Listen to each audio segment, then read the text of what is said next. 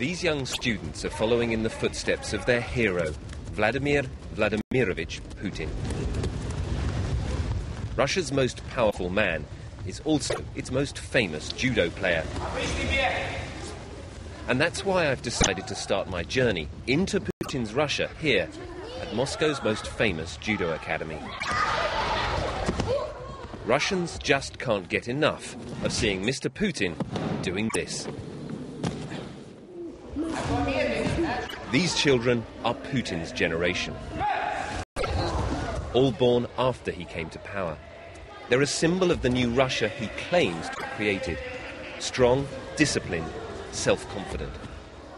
As I am about to find out at the hands of Magomed, European heavyweight champion.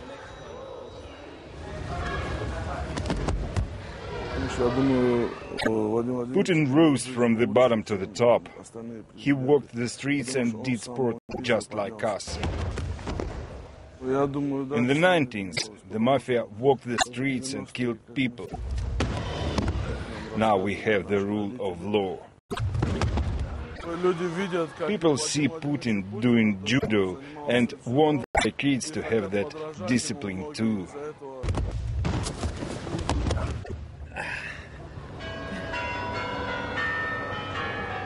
Vladimir Putin is arguably the most popular modern politician Russia has ever had. And he has certainly brought a greater sense of stability and prosperity here. But when he came to power 10 years ago, it was on the promise of modernizing Russia, of entrenching democracy and the rule of law, of turning Russia into a modern European country. And that simply hasn't happened. Instead, Vladimir Putin has done something much more Russian, much more in keeping with Russian rulers since the time of Ivan the Terrible. Instead of creating a modern Russian democracy, Putin has modernized Russian autocracy.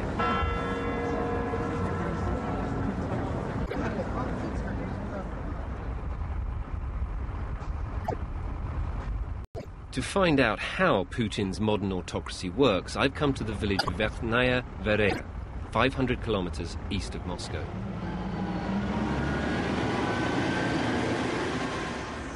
In July, this village was completely destroyed in the worst forest fires in 100 years. When Vladimir Putin came to view the destruction, he was met by this rare display of public outrage. "This government is terrible," shouts one woman. "You left us to burn," shouts another. Then Putin, the good Tsar, makes a promise. Every house will be rebuilt, he says. And to make sure that promise is kept, Putin orders webcams installed across the village, connected directly to his office in Moscow. It's less than 2 months since this village was completely destroyed by fire. Almost nothing survived. Just a few buildings like that cottage over behind me here. And yet, less than 2 months on, the village is being completely rebuilt. Some of these houses are nearly ready for people to move back in. By any standards, this has been exceptionally fast. By Russian standards, it's almost unbelievable.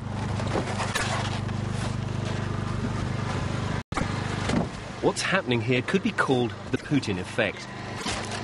The pace of work is frenetic, everyone competing to make sure they don't disappoint the boss.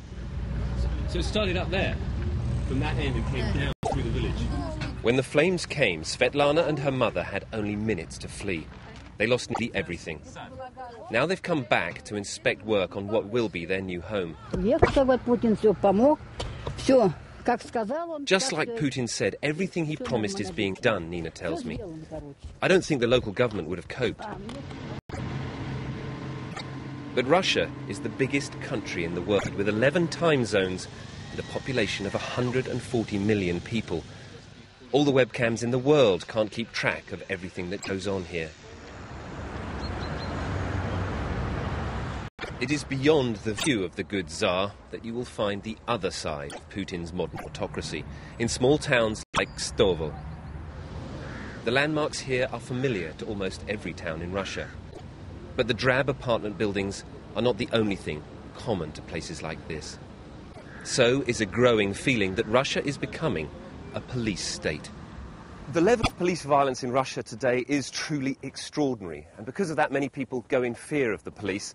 They believe that they can act with impunity. In this town, in the last few months, there have been 2 reported cases of extreme police violence. One of them, a 50-year-old man, was taken from his apartment, taken to a local police station, and then tortured for hours.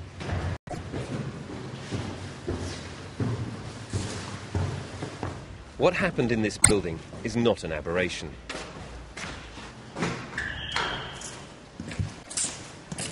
The story Pavel Sedov is about to tell me will be familiar to thousands of other Russians. So is the fear he and his wife now live with. She is still reluctant to let him speak. The police accused Pavel of killing one of his best friends. And then the beating began. Им это приятно было, представляете? Это им, они, то, что они надо мной издеваются, а это им приятно было. They were getting pleasure out of doing this. Towards the end, they raped me with a stick. Everyone passing by would kick me, as if I was an animal. Это уж вообще. Pavel, can you describe for me what it's like for you now, having had this experience? How do you feel when you walk down the street, when you see a policeman? Мне тяжело об этом, конечно, говорить. It's hard for me to talk about this. Эти 5 часов я... I lived through those 5 hours, but I can't sleep at night now. I can't even get drunk properly to forget what those sadists did to me. Не получается, по-хорошему.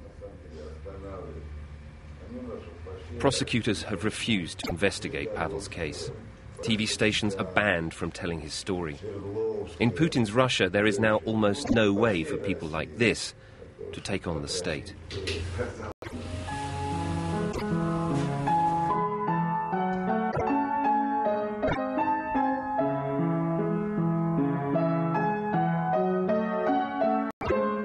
Far to the west, 10-year-old Marina is playing a tune for her father, who she hasn't seen in 2 years.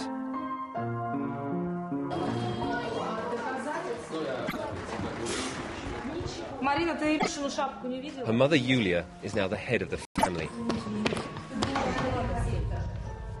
struggling to raise her children without her husband. Yulia's husband, Oleg, had built up a successful business importing chemicals from China. The whole family was prospering.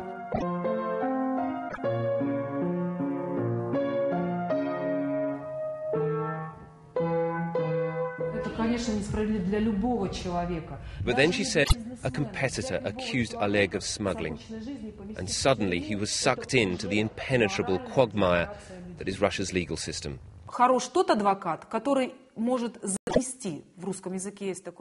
Lawyers in Russia can't defend their clients. Laws in Russia don't work. We have them on paper, but they don't work. A good lawyer is one that can bribe the judge or the cops. With no powerful friends to turn to, Oleg was sentenced to 10 years in prison. Have you changed the way you think about Russia because of what has happened to you? I don't want to raise my children in this country. I don't want them to see how many people die in jail. But it's the reality, and my children are living in it. I regret living in Russia. For Russia to continue prospering when the oil runs out, it needs people like Yulia and Oleg, young, smart, and ambitious. Instead, they become victims of a system that Vladimir Putin has helped to create.